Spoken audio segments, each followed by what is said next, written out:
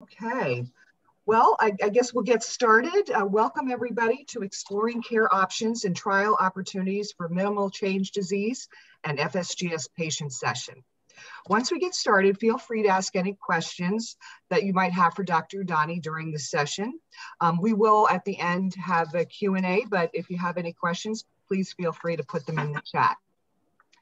Well, it is my pleasure to introduce Dr. Suneel Udani, an adult nephrologist and physician research director at Nephrology Associates of Northern Illinois and Indiana. Dr. Udani is a native of Chicago's western suburbs. He completed his undergraduate master's in public health and medical school degrees at Northwestern University and University of Pittsburgh. He served as a chief medical resident at Cook County Hospital prior to returning to the University of Chicago for his fellowship in nephrology. Dr. Udani is the author of multiple peer-reviewed journal articles and has presented his research at national conferences and is the author of multiple textbook chapters on diagnosis and management of kidney disease. His focus is on glomerular disease and heart-kidney interactions. He is also a clinical investigator for the community-based renal research program and is a dedicated educator and advocate for patients with kidney disease. Dr. Udani, welcome, and it's a pleasure. Thank you. Thank you for the kind introduction, as well as the invitation to be here today. I know this is a different environment than we're used to and a difficult time for all of us, but I'm hoping that people are safe and that they find this, the day as well as this session to be helpful. So along those lines, as you've already outlined, I really encourage people to ask questions. I have sort of a talk that I've developed, but really this is meant to be tailored toward you. And so if there are things that I'm saying that are not clear or things that you'd like me to elaborate on or things we haven't connected on or discussed, then that's what we really like to make sure we have time for. So I'll start out with some overviews and talk a little bit about therapeutics, and then we'll, as I said, move on to what questions people have. So these are my disclosures. So I think there's probably a fairly wide degree of experience with these diseases in the audience in terms of how long people have had them or what they've experienced with it. So I'd like to kind of walk through things from the basics in terms of defining the disease, and I'll give you some perspective from a nephrologist. So the first thing, these diseases in particular, minimal change disease and FSGS, is sort of odd names you'd think, and the nomenclature has been part of the reason I think we haven't made as much progress, or at least the classification system. It also is something that is very difficult for trainees to understand. I'll say even until I was a nephrology fellow focusing on glomerular disease, it was hard to understand where these names came from and what their implications were.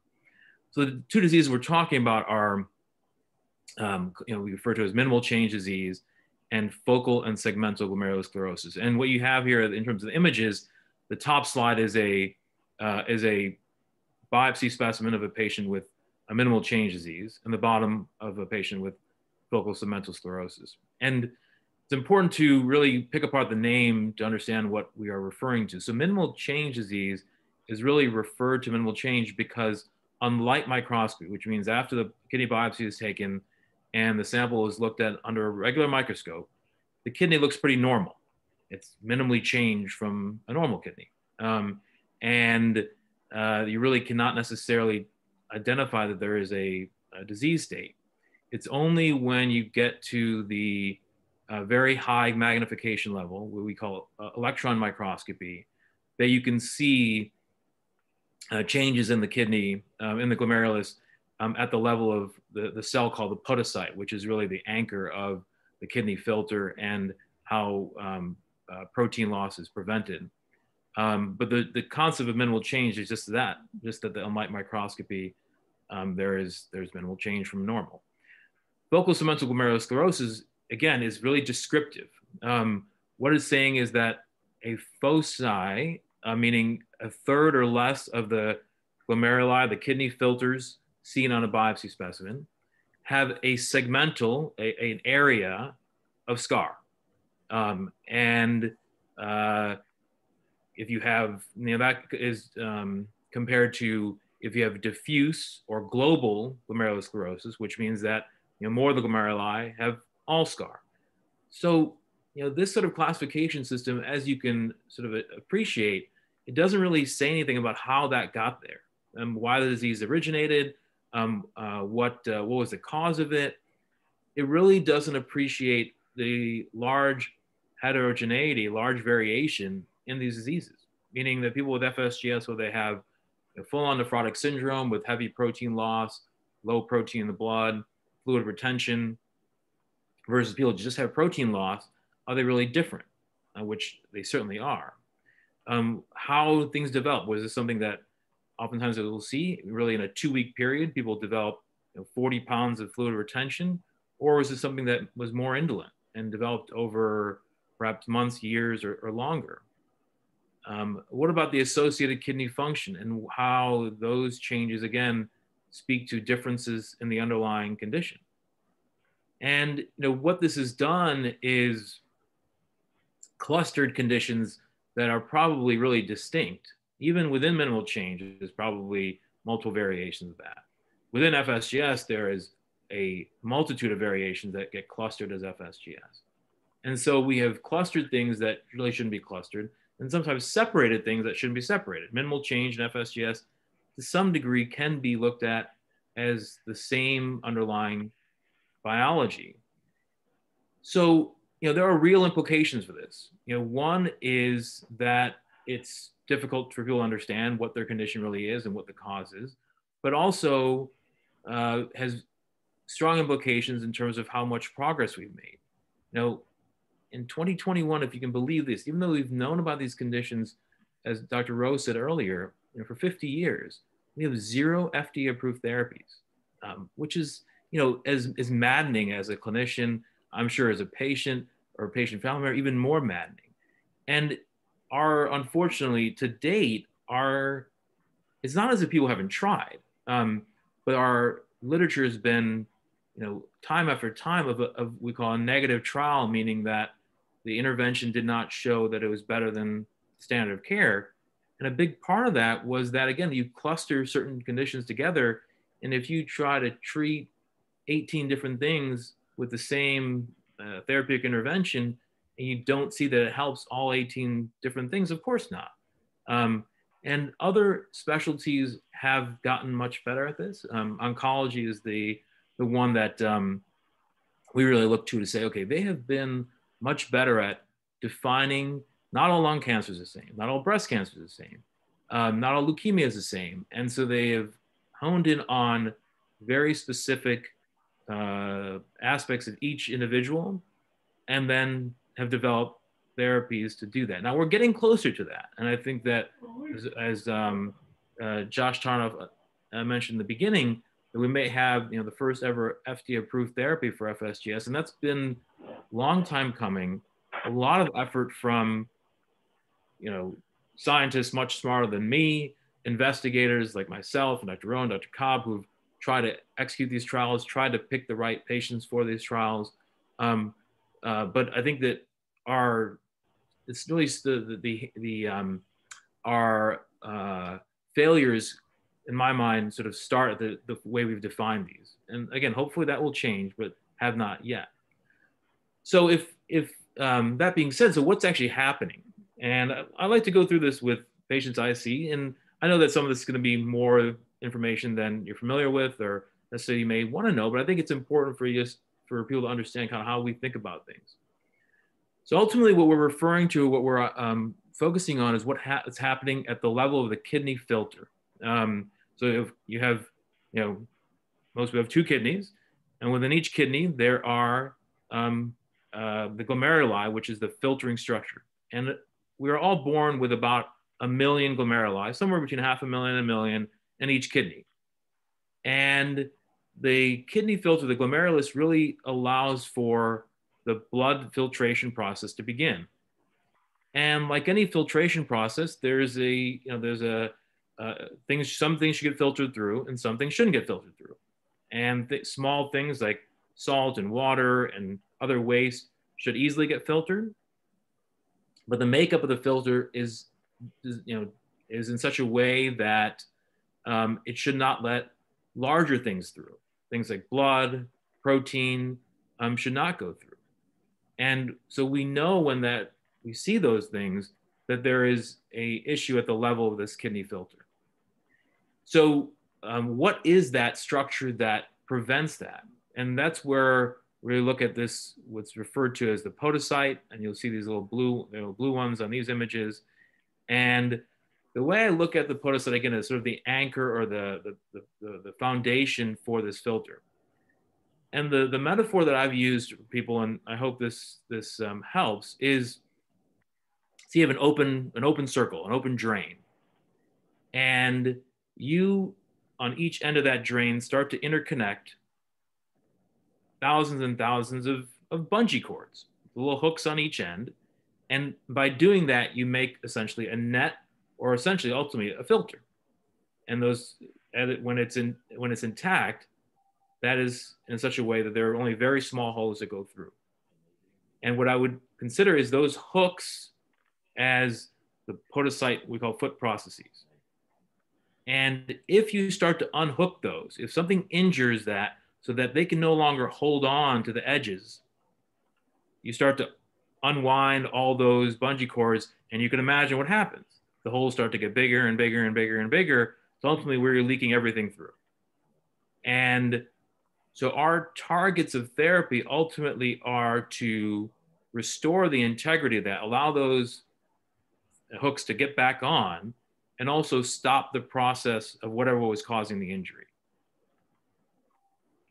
In terms of focal sclerosis or FSGS in particular, as I said, the reason that it's not really a disease state, it's more descriptive, is that any process that causes the injury to the structure, repeatedly injury, there's a response locally of the kidney. I mean, just like anything else, if you keep injuring, if you have the same part of skin where it gets cut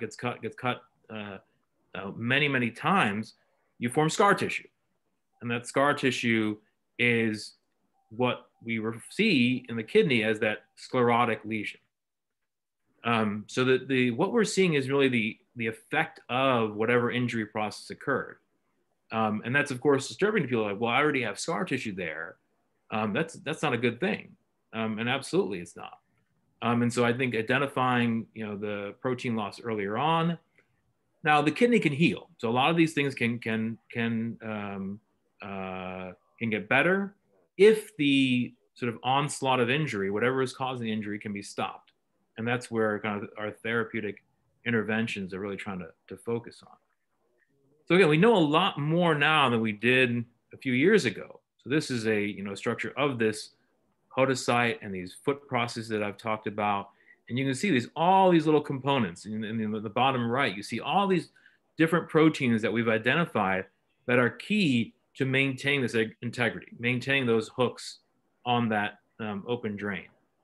And identifying these is key for multiple reasons. One is, of course, that we can potentially find targets for therapy. Because if we think that one of these is being attacked, or one of these are loss of integrity of one of these proteins is why people are losing protein, then something to help restore that can be helpful. It also has given us a better understanding of inherited causes of protein loss, because we know that genetic variations in each of these, as well as many others, can lead to the clinical manifestations of nephrotic syndrome. Now, there's even more to it than this, but I think that, again, this list is helpful to understand, okay, we now know how we are now understanding how complex this relationship is, and also why then you see so many variations of this, because any of these can be affected. So where were we and where are we now? And so this is two slides I'll show is, this is where we were in 2015 in terms of the number of trials available for these rare diseases. So you can see not very many. Now this is 2020. And you can see the amount of progress that's being made. And yes, not all of these will necessarily be viable options, but you can see that there's definitely a commitment from industry, from investigators, scientists, physicians, et cetera, to really identify new and better therapies, because none of us should be satisfied with the status quo. Now, in terms of, how do we treat, if I have a patient with one of these conditions, nephrotic syndrome, the sort of, general principles. I put two categories there: managing the complications of the nephrotic syndrome or protein loss, and then reducing protein in the urine. So usually the immediate thing is, of course, management of complications. They initially present. Oftentimes they have this fluid retention, blood pressure can be high. They're losing lots of protein, so they're at risk for, they're at higher risk for infection because they're losing antibodies as well. So we try to, again, do what we can to help alleviate those complications. Oftentimes, diuretics, salt restriction, trying to reduce other burdens that can add to the kidney in terms of high animal protein intake or processed food.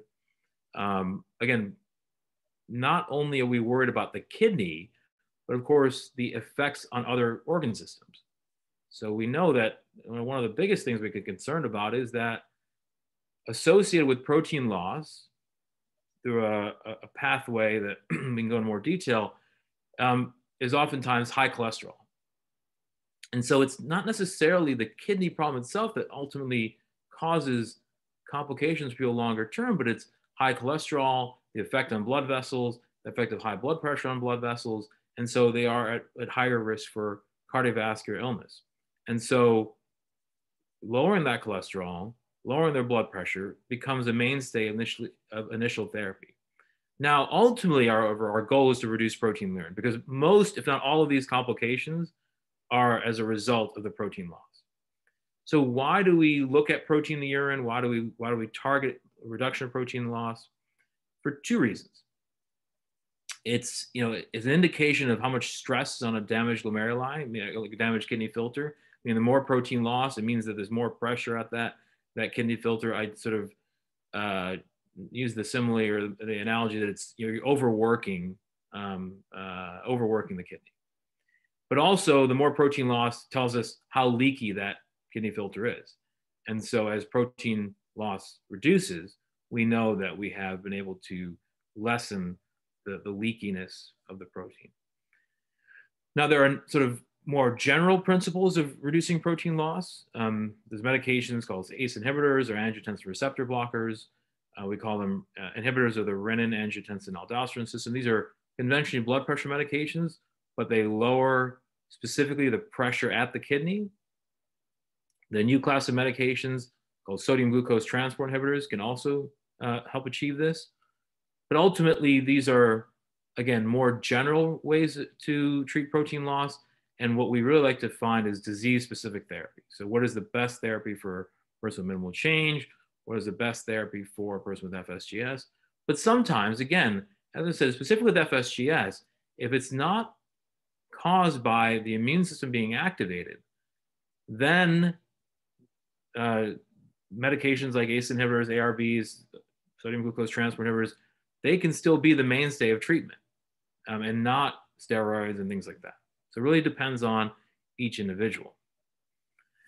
Now, in terms of selecting the treatment for you, again, first and foremost, as already been outlined, you got to find the right partner, because it's a difficult journey. And anybody that's experienced a rare disease knows how anxiety-provoking it is, how difficult it is, and having someone that you feel confident or you trust is, of course, key. And as already been outlined, these are not common conditions. This is not diabetes, not high blood pressure. And so you have to have someone that has seen this so that they appreciate the variations. They know what therapy options are there. Oftentimes they may have access to clinical trials. So that is important, but that's not enough, right? You can't, just because I may have seen, hundreds and thousands of patients with this, that's not enough to necessarily be the right care partner for that person, because they have to, in my opinion, they have to have empathy. They really have to think about a collaborative approach, what's going to work for that person. Humility, I think, is an incredibly important thing. I tell my patients, I always encourage them, if they feel interested in getting another opinion, they definitely should. But I say one thing: if you walk into a room and any nephrologist tells you that they know everything about these, everything there is to know about these diseases, run the other way, because we know, as I've already outlined, very little, and we have, we know that there is a lot more we don't know than we know, and so we have to understand that, and also help kind of convey that. Availability is another thing. What I mean by that is, Josh Tarnoff already outlined, being able to access a specialist within a given period of time. If you call for an appointment, they say, yeah, we'll see you in 3 months. I mean, come on. Like, this is not something that can wait. You need to have someone that's, a clinician that will be available. And sometimes that means, getting overbooked, coming at the end of the day, beginning of the day, whatnot, but you have to have that.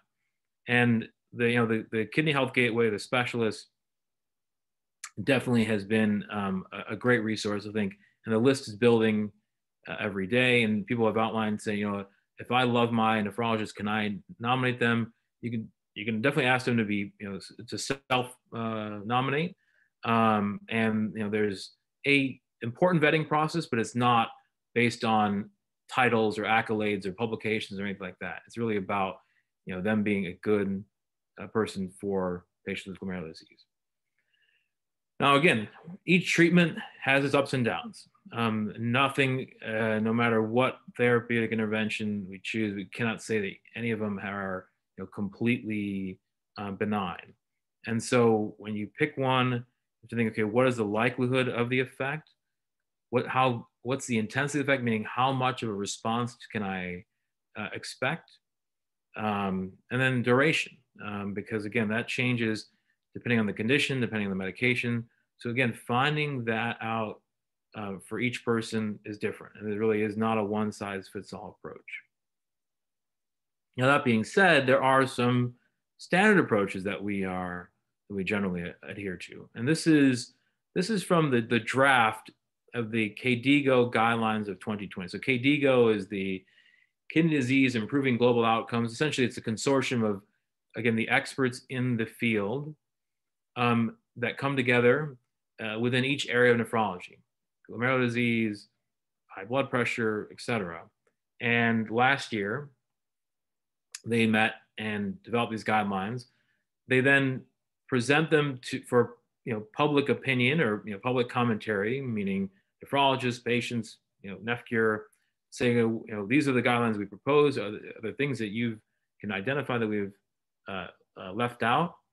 And that process, once that's complete, then this will be finalized and released as guidelines. But they do have a draft, and this is still, again, the approach that we take. In terms of minimal change, fundamentally, it's still approached as a steroid-responsive disease, and still the vast majority, even of adults, but not all, will respond to steroids. So unless there's a contraindication, the initial therapy is based on using steroids. However, the difficult part is that relapses are common. Over half of patients, adults, will relapse. And so this is not oftentimes a one and done. And so you have to have a plan in place or consideration in place of what comes next. As you can see on the right, if individuals have frequent relapses, there are other options. And they are listed here. An old drug called cyclophosphamide is still oftentimes advocated as the first line because of usually you can have a sustained remission afterward. But again, that has to be individualized because cyclophosphamide does have quite a bit of toxicity. Newer agents, meaning newer than cyclophosphamide, but still decades old, particularly rituximab, or we call the monoclonal antibodies, have become more and more an option in this particular category. This individuals have relapsed, but steroid responsive minimal change disease.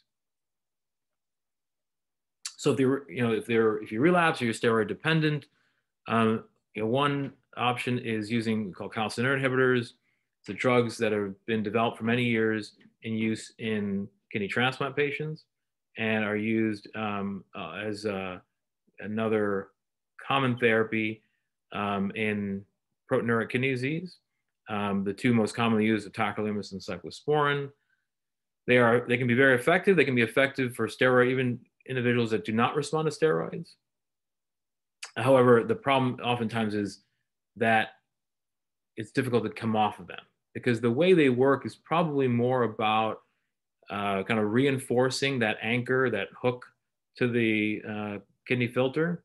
And so once you take it off, that process of whatever started the injury can recur and protein loss begins again.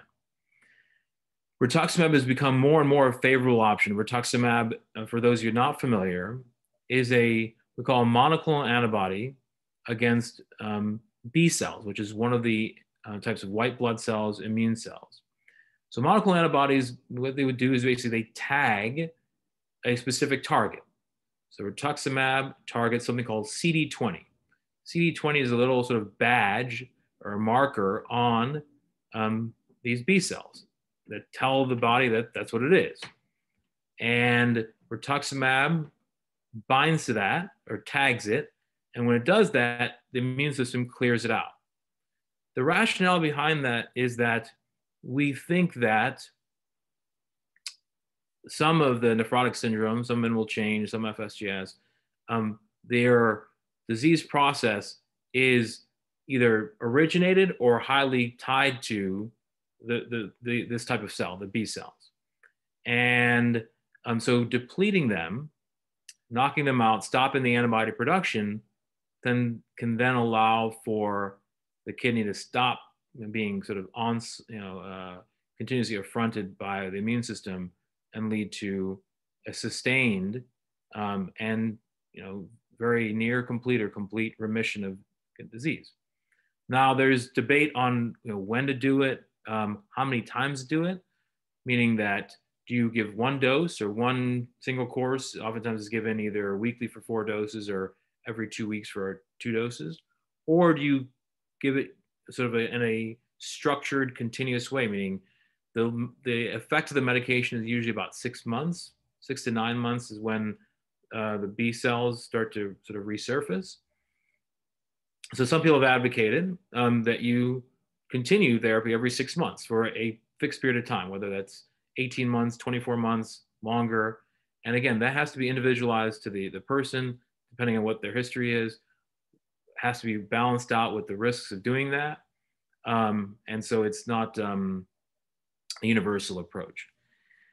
Individuals that are steroid resistant, minimal change, again, it does happen. It's not as often as an FSGS, but the options are not as good, but there are some. So calcium inhibitors, as we've talked about, ACTH, which is a hormone that our body makes that's sort of a precursor to steroids, but also may have a separate effect on the kidney, has been increasingly used as a therapeutic option.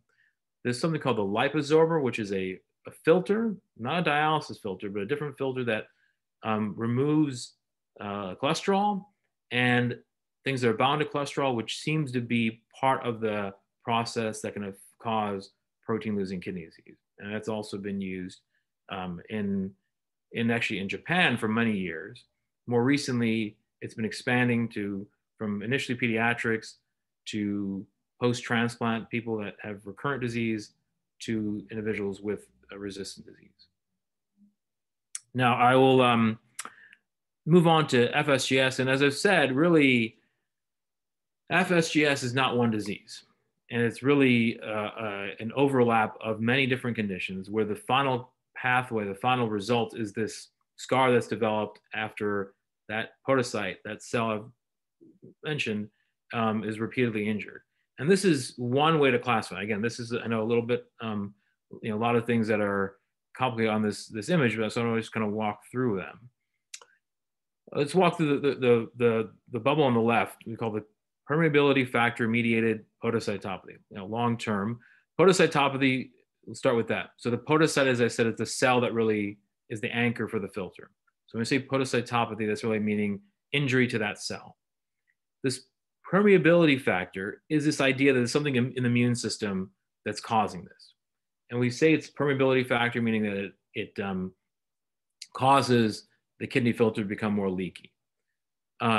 This is probably what we see in individuals that have steroid responsive minimal change, that have steroid responsive FSGS or dependent FSGS, or particularly those that have recurrent FSGS after transplant.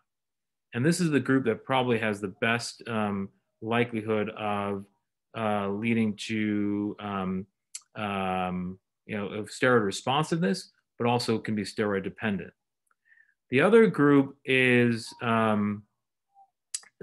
ones that oftentimes are not going to have a response to immunosuppression.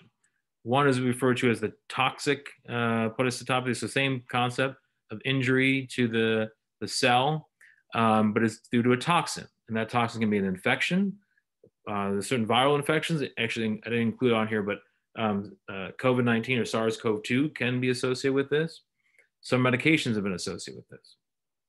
The last two categories we know are not going to be related to responsive immunosuppression.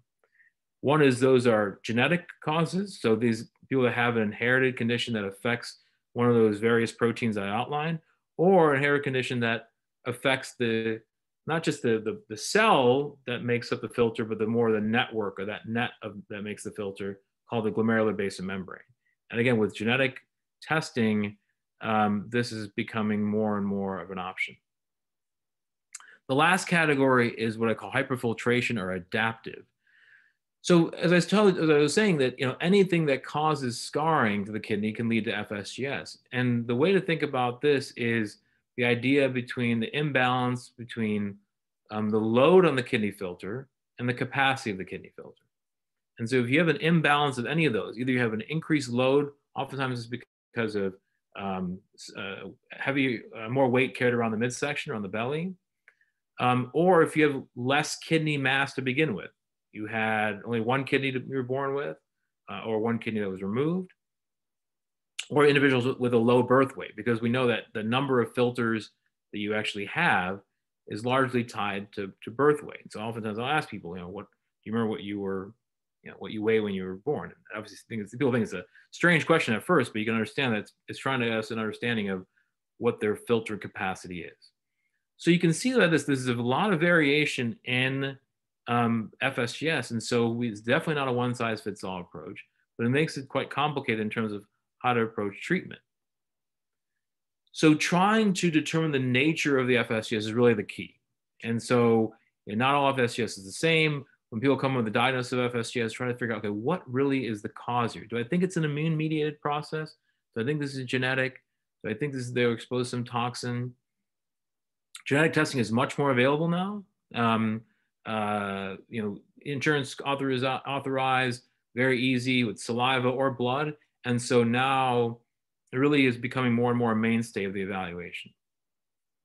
Now, this flow chart on the right is the KDIGO 2020 guidelines in terms of how to approach it. And it really is trying to, again, to find out who may fit in that category of immune mediated, where steroids will be helpful. So if you have lots of protein, there's certain characteristics on the kidney biopsy we look at. If they have low protein in the blood, we think that there's enough here to at least warrant a trial of steroids. And it's I can understand the frustration from a patient perspective, say, why do I still need to be on steroids? And unfortunately, because we haven't been able to identify what this actual factor is, the response to steroid kind of tells us a little bit more about what is likely the underlying nature of the FSGS. Meaning if they respond to steroids, then we're much more confident this is a immune process, and that subsequent treatments, even though you don't have to get steroids each time, subsequent treatments are kind of directed at the immune system.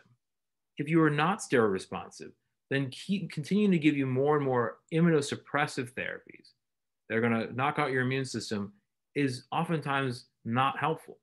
And as it carries a real risk. So we have to try to identify who's really going to respond so that we can determine what to give them next. but also those people not going to respond to not keep exposing them to toxic therapies because it doesn't do anyone any good. So really trying to find out and classify, and we need to be better at this. I'll be the first one to admit this. So genetic testing, looking at the biopsy, all these things have to be considered when you're thinking about the therapeutic approach. So again, this is another way to look at the approach. If you have nephrotic syndrome, which means heavy protein loss and low protein in the blood and fluid retention, you consider first-line therapy. But you can see on the red, there's a very strong emphasis on genetic testing now, because it is, again, trying to better identify the condition and really prevent you from being exposed to things that are not going to be helpful. And lastly, hopefully, as we get to a more precision-based approach to therapeutics, we can better say, okay, this person has protein loss because they have a genetic variation in TRPC6 or type 4 collagen. So this is the way we should approach them, as opposed to the sort of one-size-fits-all approach that we've used for so long. Now, in terms of the therapy, again, the first-line therapy still is high-dose steroids, which again is frustrating as a nephrologist, believe me. But again, it is still where we approach things if there's not a contraindication.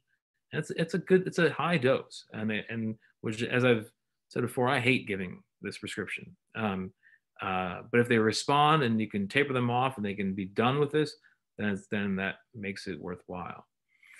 If there's contraindication steroids or there is other resistance to steroids, then other therapies become the next step. Now, I put a question mark next to rituximab as well as ACTH because rituximab in particular, if people are not steroid responsive, then it's a good likelihood they don't have an immune-mediated process. And so oftentimes they will not respond to steroids. I'm sorry, rituximab. And so giving that, again, has important implications. The most timely implication right now is when you give rituximab, as I said, you knock out B cells, which are producing new antibodies. And so this has very strong implications in a pandemic. If you give rituximab, you will almost definitely not respond to vaccination against COVID or anything else really for 4 to 6 months. Now, you may have your other parts of your immune system may be able to respond, but it has changed. The pandemic has forced us to really think about this, because if I'm committing someone to more rituximab, I have to really try to think about, okay, well, are they vaccinated? Can we get them vaccinated first, then give rituximab a few weeks later so they can already develop an immune response? If we don't, then what is their implication for how they live their life? So these are real, each decision of this is not without consequence. So the questions that oftentimes come up are, okay, I've responded to treatment. How long do I need to continue treatment? It really depends on which therapy you're on. And again, each individual, sort of the risk benefit. For steroids, again, that taper should be, if you respond, once you have a response, the taper should be over a few months, definitely less than a year, probably less than 6 months. And really the last part of the taper is the lowest doses.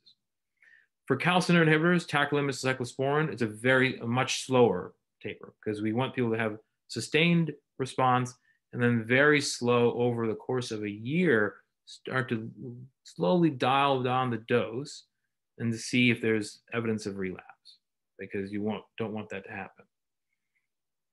And with rituximab in particular, again, a lot of complicating factors. Some people have advocated a sort of initial therapy and then a reactive approach, meaning that if you have a relapse after 6 months, 9 months, 12 months, then give another dose. Some people have advocated, as I said, sort of this continuous, referred to as continuous B cell depletion. So keep giving doses for every 6 months for the course of 2 years. And the rationale behind that, and it is an approach that I will use oftentimes. The pandemic has made it more complicated, but because really we know that the immune response, the idea that the immune system knows how to attack the kidney, is very deep seated. It's something that's very, if you clear the immune response once, that may not be enough, because there's still some cells that are lingering around in the bone marrow or in the lymph nodes or somewhere that still know how to cause this process. On the other hand, for some people, it's sort of one and done. But if it is more deep-seated, then you kind of have to keep knocking down that. I describe this as a full reboot of the immune system. Now, that is not without risk, and that's where it becomes very important to individualize treatment. Just think about, how bad was the relapse? What is the potential risk you can take of not doing therapy? And again, what's the environment? In the setting of a pandemic, I've been more reluctant. If people have had a complete response and they've been doing well, I've been more reluctant to say, okay, yes, for sure, you need to keep getting doses, because the implications in terms of their risk for infection. Now, we talked a little about a clinical trial enrollment, and I think it's an important discussion to have. I think it's an important thing to consider. I think it's also not for everyone, I should say. I think, as I said before, as a clinician, most of my job is to take care of patients. And so if I'm going to consider a clinical trial, I have to really in my heart believe, and the evidence has to suggest this, that if they're in a trial that's a randomized trial, so meaning that there's two arms, that both arms are equivalent from the standpoint of what we know based on the science at that time. Now, the talk about a placebo is something that comes up a lot. And yes, there's oftentimes a placebo, what I also refer to as an active comparator, because at the minimum, people should be, in whatever arm of the trial they're in, should be receiving the standard of care. So you can't just have a placebo, just a placebo. They have to, if there's a standard of care that's established, no matter what, for a disease, they must be on that. And no trial would be designed or approved or taken up if not that. But the idea of a placebo, we should understand, is not purely that you're getting sort of nothing, but you should be at least getting the standard of care. That being said, though, as I sort of outlined before, I tell people this, it's really about paying it forward. As a clinical trial, you will get extra attention. We watch people that are in a clinical trial like a hawk. We want to know everything. We want to know if you got a hangnail. We want to know if you cut yourself shaving. We want to know everything about in terms of what is going on. But in the end, we don't know what arm you're on of the trial. We also don't know if the therapy is really effective. As that was the case, we'd already be using it. And so this trial may not actually, quote unquote, treat your disease better. Now, undoubtedly, though, it will help us understand what therapies work. And so I tell people, this is a selfless act. Yes, we are going to help you no matter what and do whatever we can, but a large degree of this is you are giving to us and the rest of the community. And we are extremely grateful for people that step up and do clinical trials, because without them, we would never get anywhere. And so if you consider a trial, even if you decide that it's not for you, even if it turns out you don't fit the criteria, just the fact that you express interest and that's to us is we are grateful for, because that's the only way we're going to move forward. And that's the only way we've on the cusp of moving forward now. As I said, equipoise, is this really the best thing for me? And it has to be for each individual. There also is the concept of rescue therapy. Now, if people are truly getting worse while in a study, it's not that we do nothing. We have to think, okay, what is our safety valve here? Again, if we really thought there was a better treatment, we should have already been getting it. They shouldn't be necessarily randomized to a trial. But that being said, if things are really getting worse and there's maybe an option that maybe will work for someone, we can say, okay, we can try salvage therapy, understanding that that's going to affect the results of the trial in terms of the data, but ultimately what's most important is the individual person's safety, their outcome. And so, and that's a discussion that certainly to have between you and the investigator. Now there's some real clinical trial successes. Duplex, which is the trial of sparsentan and FSGS, the preliminary data is positive. We'll hope for the final data to be positive so that FDA approval can occur.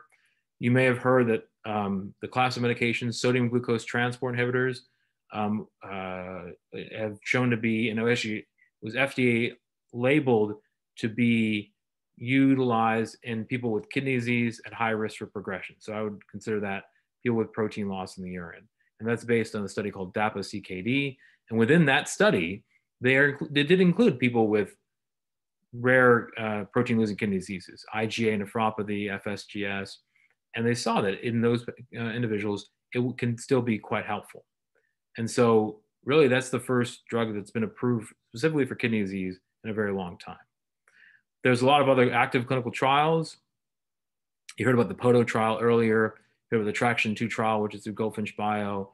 There's the liposomal that I mentioned already is being actively studied. And then you heard about the trials specifically for those that have the APOL1 high-risk gene variant. And that's through Vertex and Pfizer.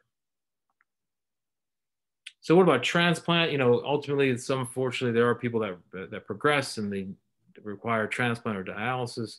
They have transplant. The problem with FSGS, even minimal change, is that there can be recurrence. And the cruel irony is that if you were steroid responsive, you're more likely then to relapse because then there's something in the immune system that still may be there. On the other hand, if you're steroid resistant, those are the individuals that are less likely to recur because it's likely that they're not, there's not as much of an immune process there. If you have a genetic cause, certainly are not at high enough, higher risk of relapse because you've replaced the genetic problem.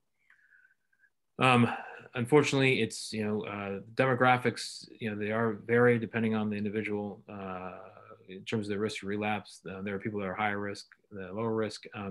White males with the FSGS are the highest risk because oftentimes they're the ones that have this immune system mediated disease.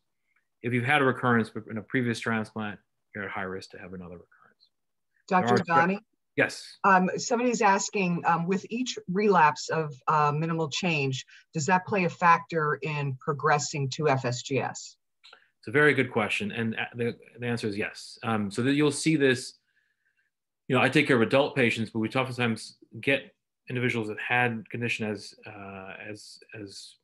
children or adolescents, and they have, relapse, then they have remission, and then they progress to adulthood and they have protein loss, and you rebiopsy them and they have FSGS. And that really sort of speaks to the point that these are not necessarily different diseases. It's not that the minimal change changed in FSGS. It's just that the repeated injuries have now caused that scar tissue to develop. So in most cases, we won't rebiopsy anymore because we know what the condition is. Whether it's FSGS, whether it can be called FSGS or not, now is not the issue. You had a steroid responsive, an immune mediated, circulating factor related, podocyte injury. And so the approach to treatment really should be along those lines. So there are some strategies to reduce recurrence. I mentioned plasma exchange, again, liposomal. These are ways to try to remove whatever it is that's causing this. Those, of course, are limited in how long you can do them. You don't want to trade dialysis for another therapy that you have to go for twice a week and get filtered through the blood. The immunosuppression post-transplant does, we know, help with, as a lot of the drugs are overlapping. Steroids, calcium inhibitors are used in transplant as well as in FSGS, and so they can be helpful. There's some other things like rituximab, as I already mentioned, has been utilized with some success, ACTH as well.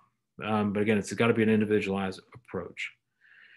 So I'll finish off with a few, last points. Here's my wish list as a nephrologist. So first thing, I'd like to have an easily accessible, non-invasive lab test that tells us the etiology of disease. So many of you may be familiar with membranous nephropathy. It's one of the other rare protein-losing kidney diseases. And about almost over 10 years ago now, they identified that the process, the antibody and antigen, the disease-causing process, is an antibody directed at, in a large proportion of people, 65, 70% of people, is an antibody directed against something called PLA2R. And this is now a blood test we can measure. So someone comes in, membranous nephropathy, I can measure PLA2R, I can give them medication to treat their condition, I can see the PLA2R level clear, and I know with confidence that their protein losing kidney disease will improve. And also it can help with diagnosis without having to have another repeated biopsies and things like that. I'd love to have that for minimal change, for various causes of FSGS. There may be close. There's a group out of the Harvard Medical School that's seen that a subset of patients with minimal change have an autoantibody to something called nephrin, one of the proteins I mentioned earlier.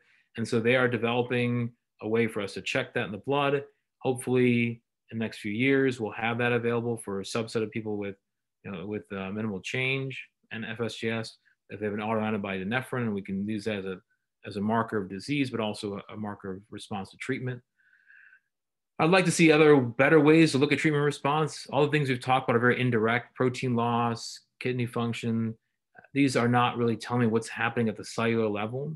And that would give us a better idea of kind of how much success we're actually achieving. Definitely would like a non-steroid option as a first-line therapy for both these conditions. And along those lines, non-immunosuppressive therapy for initial and maintenance treatment. Again, the pandemic has highlighted, while we have used these drugs, and oftentimes with success, they carry their own risk. And we've had to definitely consider with each person, what are the trade-offs of doing that? And then lastly, of course, what if people do get transplanted, how can we better predict the risk of recurrence and really intervene appropriately? So I will stop there in terms of what I had set to say, and I will leave it up for some questions. I think we have some time for questions, so I will leave it up to you guys. Sure. Well, Dr. Udani, thank you so much. This has really been interesting. So folks, if you have any questions, please put them in the chat. We do have one from Jean. What are your thoughts? Hopefully I'm reading this correctly. What are the thoughts what are the most likely causes of relapse for minimal change? And would, I think like if you taper off the prednisone too quickly, would you relapse? And I think the last part of the question is, what effect of Medrol infusions on holding off any relapse? I hope I read that correctly. Okay, so good question. So cause of relapse, yes, certainly if you, we know that the steroid taper does have to be slow at the tail end if you taper too quickly. And the idea in my mind, and I'm not a molecular biologist, but is again that residual effect of whatever is causing the immune injury is lingering, and so as you start to taper off, you need to have a little bit of that anti-inflammatory effect of the steroid. We know these are immune system ultimately triggers, and so we know that I think in the pediatric literature even much more, during viral infection season, cold and flu season, we see more relapses because the immune system gets activated by something, not just influenza or not say COVID, but any sort of what otherwise would be a benign infection triggers the immune system and sparks this kind of relapse. In general, if I have someone, again, as an adult patient that I am seeing that has frequent relapse, I try to steer away from steroids once they have achieved remission. So I will use things like rituximab much more readily or earlier on, because I do see that, and again, the steroid responsive approach, the steroid responsive individuals, they can have a very good sustained remission with rituximab. So other ways like using low doses of steroids, Medrol infusions, certainly those are ways to potentially, again, keep things quieted, but if you would ask me what I would prefer, I would kind of go toward something that's perhaps a little more definitive, but also something that's a little more targeted in terms of the immune response. So steroids are upfront what we reach for to give us this idea whether people are steroid responsive or steroid resistant, and because some people respond very quickly to steroids. But once I know that response, I try not to use them again unless that's really the only option we have, or for whatever reason they can't get any of the other medications we've talked about. Great. I have another question here. Is it common to have a single response of steroids, or, gosh, I wish I had a better medical term, tacrolimus?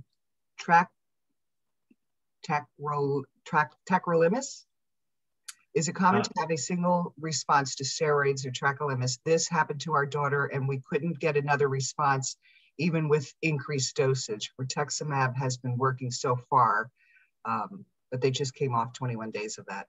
Yeah, so definitely there's this idea that people have we call primary steroid resistance versus secondary steroid resistance. So people can be responsive to steroids the first time and then not have it subsequent times. And so this is definitely, I would say, not the norm, but certainly frequent. And that's where as you've already outlined, things like rituximab and cyclophosphamide can be more effective. The problem is we don't really know why steroids work in this. Right? We know that it's an anti-inflammatory. We know that it's immunosuppressive to some degree. We don't know what it's actually achieving. And so the other difficult thing is you can say, okay, well, people are steroid resistant initially. They get the disease the first time, steroid resistant.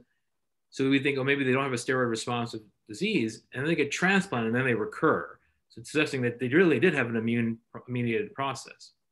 And so this is where finding other pathways to target the immune system really becomes key.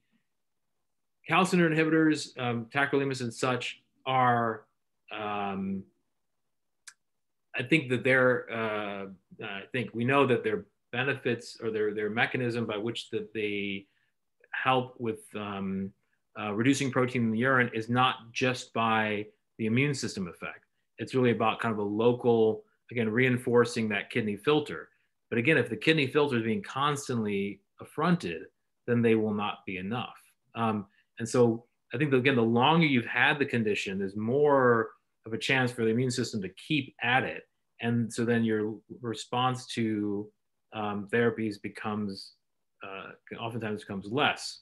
Especially, I see this especially in the adult population. And so that's why I'm more, and again, this is not the guideline, this is not what necessarily the scientific evidence suggests, but I'm much more likely to give things like rituximab or cyclophosphamide earlier on to really try to, again, get that reboot of the immune system, even to the degree that, again, and I use a disclaimer, this is not based on randomized controlled trials, but this is based on experience, is if I have an adult who I have a high suspicion that they're going to relapse just because they're an adult and their nephrotic syndrome was quite bad, and I know that another course of steroids is not going to be a good idea for them, we'll use steroids up front, achieve remission, and then give rituximab at the same time to sort of consolidate the remission. And that way, now if you give rituximab too early in that process, though, it can be difficult because, again, if they're losing a lot of protein, they may lose the rituximab itself. And the antibody may also be lost in the urine. So you try to achieve a remission as much as possible with whatever agent, give the other more definitive therapy, and then taper off the other one. Wonderful. I think we have time for one or two more questions.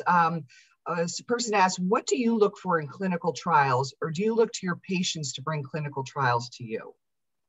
Well, we do clinical studies, so we have access to most of the trials that are ongoing. We have a network. I'm in Chicago, so we have a network of other medical centers that have clinical trials going. So I'd say I'm pretty in tune with what's going on, and again, really want to find the right one for the right person. I think people that have steroid-resistant FSGS or steroid-resistant mental change, for that matter, should be considered for a clinical trial early on, because none of the other therapies are really have been, consistently effective. So, and again, I have to look at the protocol of the clinical trial. Can you be on concomitant, calcineurin inhibitors? Can you be on other therapy? That can, that's what I kind of look for. But I look for that earlier on. If a patient brings up a clinical trial, absolutely. If it's one I'm not familiar with, then we want to investigate it. Just by virtue of what I do, I'd say that it's not the norm. But I think that's, but I'm sure it's true for individuals that are not doing clinical trials routinely. I think you have to have an open mind. And I think, again, there's no harm in finding out. Like if you go to a clinical trial site, you talk to them, you get screened, you haven't committed to anything. You've just committed to hearing what they have to say.